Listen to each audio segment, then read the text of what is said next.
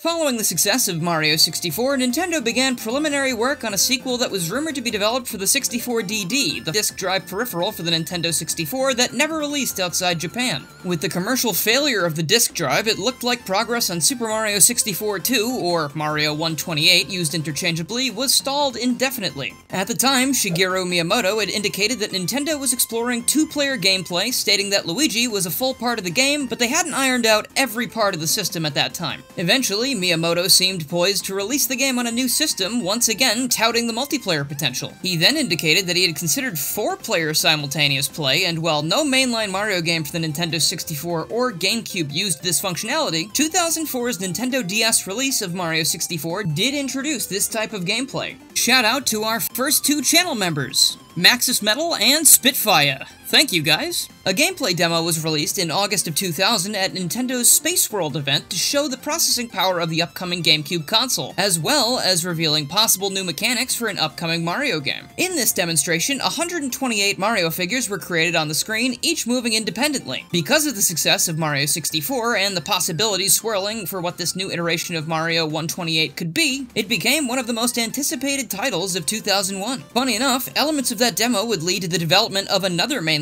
Mario game in Mario Galaxy, and even fundamental pieces of what would become Pikmin. Man, I love Pikmin. Can we do an episode about Pikmin, please? But it was determined that the tremendous technological expertise would require more preparation for development. In 2002, the creative director considered it a close to impossible task. At this same time, experimental work was going on with another possible Mario successor. This happened to be Super Mario Sunshine, which was officially announced as the new Mario sequel to be released in 2002. You know Yoshiaki Koizumi as the face of the Switch these days. He's the guy who introduces the Nintendo Direct topics with the snap of his fingers. But what you might not know is that his first game as creative director was Super Mario Sunshine, not counting the unreleased Super Mario 128, which he also had a hand in, and he took elements of that game forward into other mainline Mario releases. As a protege of Shigeru Miyamoto, Koizumi tends to draw his ideas from real-life experiences such as hiking, as some of the simplest concepts can lead to some of the greatest mechanical changes.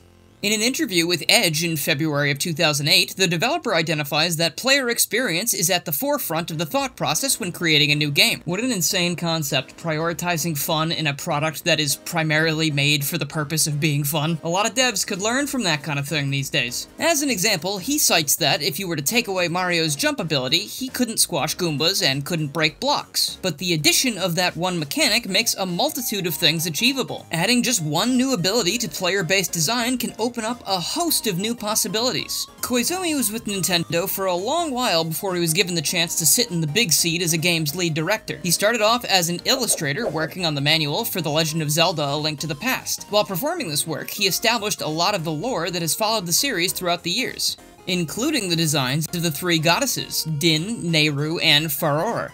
And then, when he was given the opportunity to work on Link's Awakening, he essentially created the entirety of the story, along with the conversations you would have with the residents of the island, discussions with the owl and windfish, and even the elements of the boss fights. Koizumi was elevated to an assistant director role when he worked alongside Shigeru Miyamoto on Super Mario 64. It was here that he worked on some of the mechanical components of the game alongside Miyamoto, including one night where he and his mentor mimicked swimming as they imagined Mario would. It might seem so simple now, but back then, there was no game in 3D space to compare it to. Koizumi said in a GameCubicle interview that the GameCube controller was a big factor in why they ended up giving Mario water-based abilities in his follow-up to Mario 64. The firm shoulder button of the controller reminded him of the trigger of a water pistol. Koizumi wanted to reproduce the feelings people had in their childhood of playing with a water gun. The coldness of the water, the mischief of spraying other people or playing in the mud. His first priority was harkening back to playing like a child would. Thanks to the capabilities of the GameCube's graphics at the time, it was also possible to make it a more cinematic experience. Koizumi also had a background in drama, originally intending on being a movie director. So with that, his skill set certainly helped when it came to bringing a big new game to Nintendo hardware. After some basic water mechanics were conceived, graffiti-like elements spawned from there. Miyamoto acknowledged that there were challenges in drawing graffiti and having it remain in the world, as at the time there were processing limitations that made it hard to disguise the use of such things. The GameCube was able to perform the functionality at the time, but it took some effort from the development team to figure everything out. The water pistol concept also reminded Koizumi of summer, and from there he came to think about tropical islands. Miyamoto knew that the GameCube could represent water very well, and the idea coalesced into a beautiful island setting from there. Koizumi wanted to make a more realistic setting that the team could use to show off what the newer hardware was capable of. Some members of the team even took tropical vacations to get a sense for what kind of experiences to bring back, although they did this at their own expense. Later, in an interview with Game Cubicle, producer Takashi Tezuka claimed Koizumi created Isle Delfino with clay in the shape of a dolphin. Young men, I mean at least younger than me, come up with very interesting and creative ideas. This sprawling city with tall buildings would go on to become the perfect playground for the water pistol's hover ability to really shine. The water pistol concept ended up transforming into Flood, as it was a fun way to expand on the childlike imaginative experience. Wearing a backpack that could make you fly was fun for the team, and they were also able to design something that felt a bit less like a weapon and a bit more like a gadget or toy. Miyamoto indicated that Nintendo R&D made a new system that integrated a 3D engine with other systems. Because of this engine, game development time was drastically reduced. Super Mario Sunshine took only about a year and a half of development before it was ready for release. And they then used that engine for The Legend of Zelda as well. But when you're including the development time of the engine as well, it took much longer. Alongside Yoshiaki Koizumi, a second director, Kenta Usui, oversaw elements of the game, he being frequently known for the level and course design. They were later joined by Futoshi Shirai, who was the map director for the game, and Koichi Hayashida, who was one of the main programmers for the game and eventually went on to design the levels for Super Mario Galaxy, and then to direct several other popular Mario games such as Super Mario Galaxy 2 and Super Mario 3D Land. Mario musical mainstay Koji Kondo returned to compose the music of Super Mario Sunshine and is the person who brought some of the more memorable themes to life, such as the motif for Isle Delfino. He also composed the music for Bianco Hills, Rico Harbor, and Gelato Beach, and his music plays over the ending credits. Kondo was joined by Shinobu Nagata, who at the time went by her maiden name, Shinobu Tanaka. Her musical talents have since been used in various Mario Kart and Animal Crossing games. Super Mario Sunshine also featured arrangements of earlier themes from the Mario games, such as the main stage and underground themes. The game takes place on Isle Delfino, a tropical island inhabited by the Pianta and Noki people, both of which are new to the Mario series. Mario arrives for a vacation with Princess Peach, accompanied by Toadsworth, who also makes his first appearance. The group finds the island covered in a graffiti-like substance, and after receiving the water cannon device Flood, Mario clears the goop only to be falsely accused of vandalism. After being convicted in a court of law by the Pianta people, Mario must clean the island to restore its shine sprites, the source of Isle Delfino's power. Of course, the true vandal is Shadow Mario, who's revealed to be Bowser Jr., yet another character making their first debut, and not to be confused with Bowser's younger self, Baby Bowser, or Koopa Kid, which were essentially Bowser's henchmen before Jr. came along to replace them. In fact, Koopa Kid hadn't made an official appearance since Mario Party 7, other than in legacy box art features in newer Mario Party games. Bowser Jr. kidnaps Princess Peach, claiming she's his mother, and then whisks her off to Corona Mountain for a much-needed family vacation. Mario confronts Bowser and Bowser Jr. at the top of the mountain, ultimately defeating them. After the battle, Mario and Peach are reunited and the island's Shine Gate is restored. Flood, however, is initially damaged and has a fake-out death, but is repaired, and the group finally begins their long-awaited vacation. The biggest new gameplay element of Super Mario Sunshine is, of course, the addition of Flood, the Flash Liquidizer Ultra Dowsing device. Mario equips this backpack, manufactured by E-Gad of Luigi's Mansion fame, to clean up Isle Delfino and the worlds that can be reached at its periphery. Mario uses Flood to get rid of toxic sludge and graffiti, to spray enemies, and to perform new feats of aerial prowess. These include things like the new Spin Jump, which helps Mario reach new heights in far-off places, and the ability to slide across slick surfaces. Some variety in its use can be achieved by selection of the nozzles that players can adjust on the pack, 2 of which must be found by progressing further in the game. There also is a bit of resource management to this game, as Flood can't be used in perpetuity. It has a limit, it can't just be used forever. Big shock there, the water pistol needs water to work, and Mario can refill it by jumping into rivers, the ocean, or fountains, or by picking up water bottle items. There are some courses, however, that take the water pack away from Mario, requiring the players to rely on fine-tuned precision and only utilizing his built-in mechanics. This can be a bit tough, as Flood does become a tool that the players rely on for much of the game, and Mario is lacking the long jump that he had in Super Mario 64. He does still have the wall jump though, which the developers believed went a bit underutilized in his previous adventure, so they integrated it into a few more places in Sunshine. Yoshi makes a return appearance here in Super Mario Sunshine as more than just a character you find on the roof of a castle. If you bring a Yoshi egg of fruit in order to hatch them, you will be able to use Yoshi's abilities to eat enemies and spray fruit juice in order to clear certain obstacles and even turn enemies into platforms that have varying effects depending on what color Yoshi you're using. Pink platforms move vertically upwards, purple ones move horizontally, and orange platforms don't move at all three of which will disappear after a short period of time.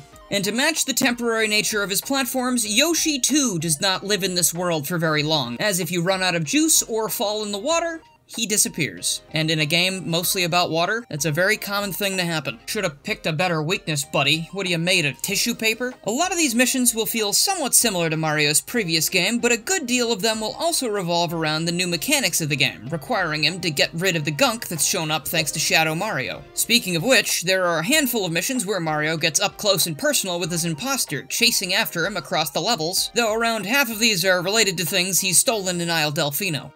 The game is a bit more linear than Super Mario 64, requiring players to focus only on the mission at hand with very few exceptions. There's a lot less flexibility in the way that you might discover some of the objectives because of this. There are, however, hidden things to still find in the main plaza at Isle Delfino and the surrounding areas which can be accessed when new items are acquired and techniques are practiced in certain locations. The bosses also feel a lot more fluid and dynamic than in Mario 64, requiring players to puzzle out how to tackle the threat with new techniques. There's evidence suggesting that Super Mario Sunshine once had a planned multiplayer mode, as indicated by the function SMS_isMultiplayerMap in the game's code. When the scene ID is set to 0x0C00, it activates unused multiplayer camera behavior, which can be triggered in the European version with an action replay code. Initially, multiplayer camera control was handled by a class called T-Camera Multiplayer, but this was later removed and the functionality was incorporated into the C-Polar Subcamera class, which includes functions for managing multiplayer camera control. These are programming classes, by the way, like the kind you might instantiate as an object. Yeah, when this mode is activated, the camera zooms out to display both Mario and Shadow Mario, but the camera is quite buggy, often clipping through geometry and offering limited control with the C-stick. If Shadow Mario is defeated in this mode, he doesn't trigger normal events and instead runs to a node point and stays there, ignoring Mario. So it seems like maybe Shadow Mario was a stand-in for Player 2 in this mode. Fun fact, I don't know how much of this leftover code is used, but there is actually a multiplayer ROM hack of Super Mario Sunshine now where you play as Mario and Shadow Mario. Aren't modders amazing? There was also this Yoshi nozzle and a sniper nozzle for Flood. Actually, there were going to be a total of 12 nozzles for Flood, if you can believe that. And we have this unused clamshell, which may have been an early entrance to Noki Bay. Though Super Mario Sunshine has become sort of the black sheep of the franchise as far as mainline games go, it had the distinction of being a Nintendo game starring their flagship character. It was critically acclaimed at the time of its release, with Fran Mirabella of IGN praising the controls, the new visual achievements, and wonderful level design. It received perfect scores from magazine imprints like Nintendo Power and GamePro, however, there were definitely some naysayers as well. The game was panned for being difficult, and that was mostly due to slippery camera controls. Some also felt that Yoshi was an oversight, and that the addition of voice acting that was of questionable quality left much to be desired as far as presentation went. GameSpot would even call it the most disappointing GameCube game during the year of its release. Years after its release, though, the game is looked at fondly, with people praising Mario's maneuverability, the quicker controls, and a change of pace when it came to a lot of the biome-based stages that had come to be expected. It also introduced series mainstays like Bowser Jr. and Petey Piranha. For Mario's 35th anniversary, Nintendo had big plans that weren't exactly a big secret.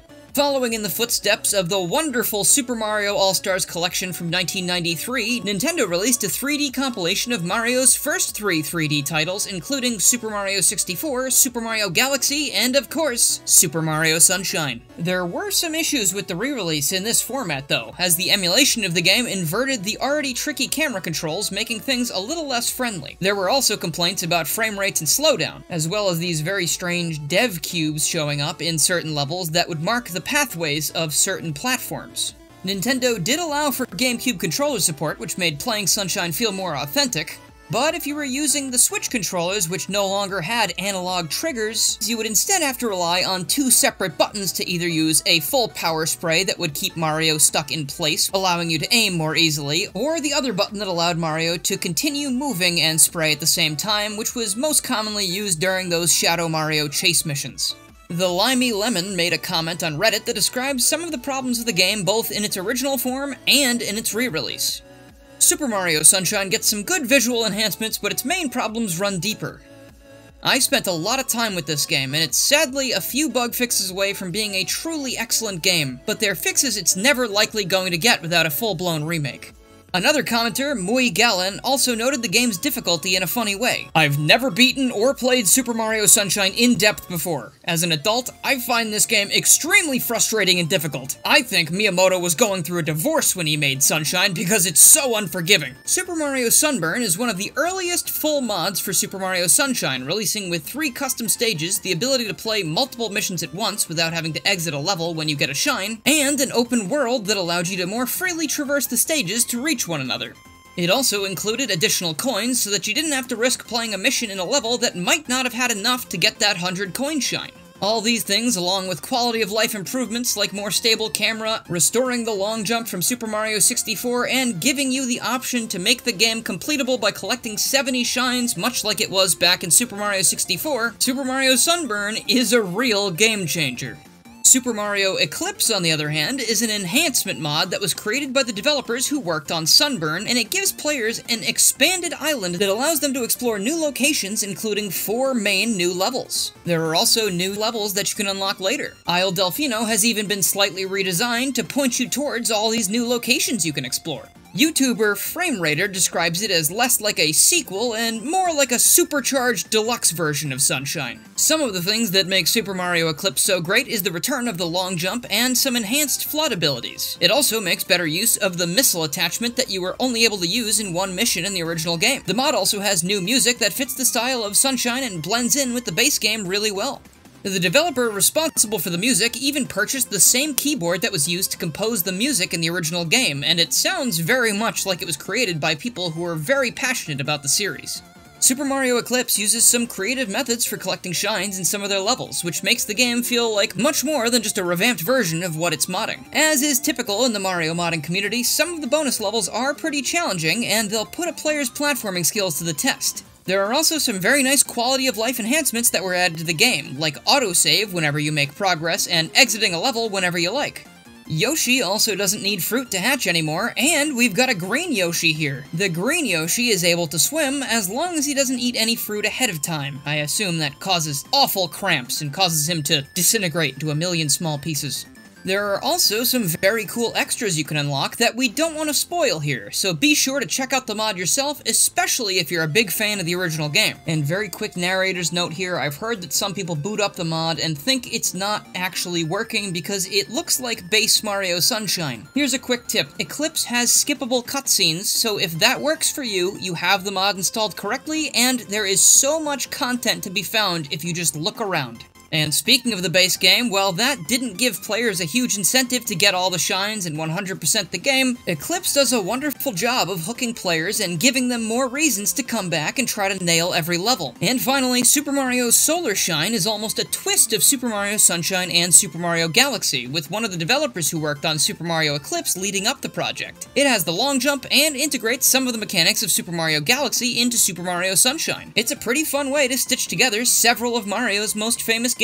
Super Mario Sunshine may have been the black sheep of the Mario family when it originally released in 2002, but with its more recent release as part of Super Mario 3D All-Stars, it's been able to reach new fans who had never had the opportunity to try it, and to grow on those who had maybe been naysayers upon its original release. It's definitely a bit different than some of the other games in the series, with a more relaxed atmosphere, even with the trickier gameplay mechanics. But sometimes, though, a trip to a place that's unexpected makes for a perfect getaway. If you want to see more videos like this, or our Sonic development history videos, partner with us in our endeavor to make a development video for every Sonic game by becoming a channel member. And we also have a Patreon if you prefer that approach. Plus, if this video gets a good response, maybe we'll make development videos for all the Mario games too! Bounder tier memberships include shoutouts in the videos, access to our members-only episode library, and stream archive. And if that sounds like a fun time, let me entice you a little bit more by saying we recently did a live stream of Sonic Shuffle, what an abysmal game, where Overbound, Noah Copeland, and myself, Garrulous64, talked about all things Sonic fan games and YouTube, and just had a really great time hanging out and witnessing how actually pathetic Sonic Shuffle is, I'm gonna be honest. On top of that, you also get access to the members-only Discord chat with behind-the-scenes looks at upcoming episodes and how we make these episodes. Not to mention, you also get a little badge next to your name in YouTube comments, which help your comments stand out from everyone else's. Please consider becoming a channel member. We could really use your help to keep this stuff going. But without further ado, thank you so much for watching, and this has been a Game Fact Special.